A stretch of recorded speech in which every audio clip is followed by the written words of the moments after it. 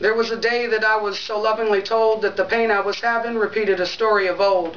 Life versus death, good versus evil, and the light against the darkness. They said I had cancer, something I'm supposed to fear, I guess. And yes, they said I'd die more or less. But I can't die of cancer, you see. I must live with it and fight it with Jesus Christ in me. You must rest, they continue to say, yet why can't they see that each breath I breathe, I must embrace and live for today.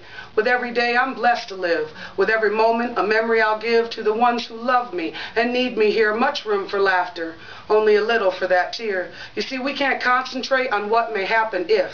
We must live. God says, keep my commandments and live, so the gift of life is something only He can give. Yes, I believe what the Bible says is real. So through Christ's stripes, I'm already healed.